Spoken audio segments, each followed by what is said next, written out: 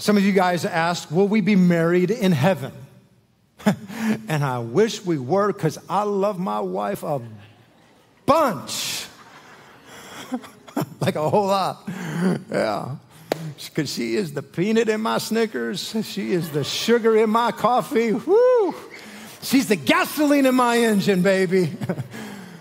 However, Jesus said in Matthew, at the resurrection, people will neither marry nor be given in marriage.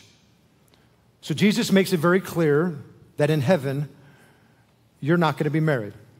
So I'm praying right now that Tatum will be my roommate someday. You know what I'm saying? Maybe she'll be my next door neighbor or something like that, because it's good to have goals, right?